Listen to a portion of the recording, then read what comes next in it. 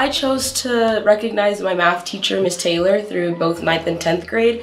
I've definitely been very low confident about my skills in math, and she's helped to encourage me and helped me see that though math can be difficult and it's not really something that comes easy to me, the hard work that I can put into it will definitely help make the process easier. She's definitely inspired to not only apply for a STEM major, but to work harder to understand math.